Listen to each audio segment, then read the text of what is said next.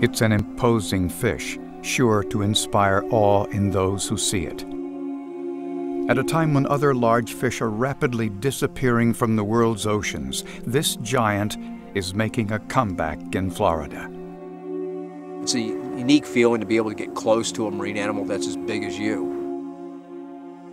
This is the Goliath grouper, a fish once almost hunted to extinction. It's like going to a park where you never saw a bear for years and years, and now you see a dozen, big grizzly bears. I mean, it's an impressive thing to see. But the Goliath's return is not a welcome sight to all. Both spear fishermen and rod and reel fishermen believe the Goliath grouper is eating everything on the reef and is destroying the ecosystem. But what does the scientific data show? Are Goliaths really overpopulating the reef, or is this species just now beginning to recover?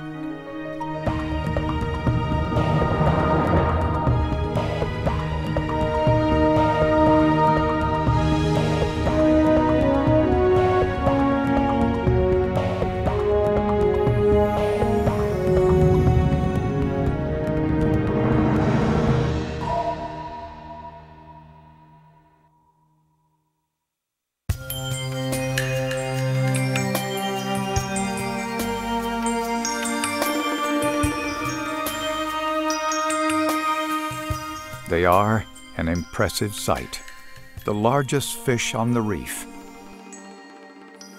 They can weigh up to 1,000 pounds and exceed 7 feet in length. Goliath grouper, which used to be known as jewfish, historically were found from as far north as the Carolinas, across the Caribbean, and south to Brazil. The fish can also be found off the west coast of Africa, and a distinct subspecies exists in the Pacific. Today, they are considered critically endangered by the International Union for Conservation of Nature. Everywhere except the southeastern United States, they are indeed critically endangered. Of course, they're protected throughout all U.S. possessions, Puerto Rico, the Virgin Islands, as well as southeastern United States. They were on the threatened species list, but they've been since taken off that list because their population in the southeastern United States is on the road to recovery. Goliaths are a shallow water species rarely found at depths below 200 feet. They need water temperatures above 60 degrees Fahrenheit to survive, which limits their range. And for the most part, they are curious but shy creatures. They often retreat to their favorite hideout when humans approach. These are animals that don't move much.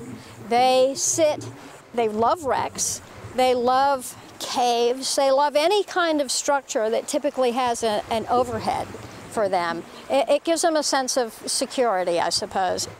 Basically, I kind of joke about calling them the couch potatoes of the grouper family. They don't even eat every day. Aside from their tremendous size, divers and fishermen can easily distinguish Goliaths from other grouper species by the brown stripes along the sides of their body and their distinctive rounded tail fin.